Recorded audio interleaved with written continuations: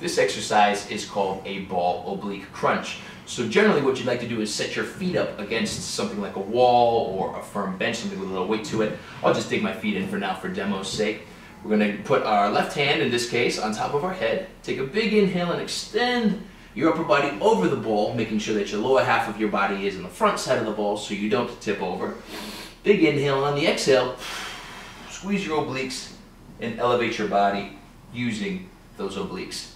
Inhale back down, exhale, and elevate back up till you run out of breath. And that exercise is an oblique crunch from the ball.